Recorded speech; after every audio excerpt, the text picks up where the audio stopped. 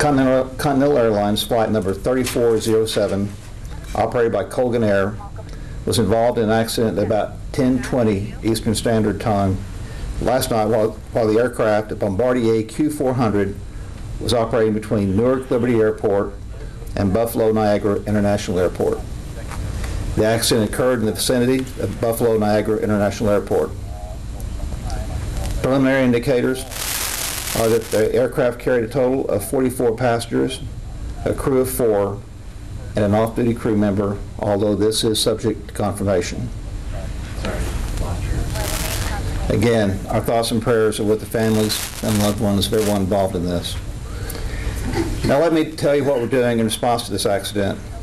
We're in the process of verifying the names of all those on board.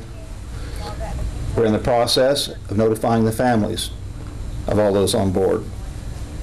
We've established a toll-free number for the families and friends of Flight 3407. As you point out, the aircraft is a new airplane. It is what we call a next-generation turboprop, very, very modern.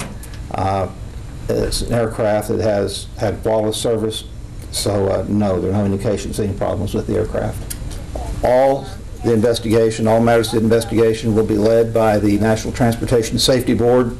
They have departed Washington and should be here within the next couple of hours.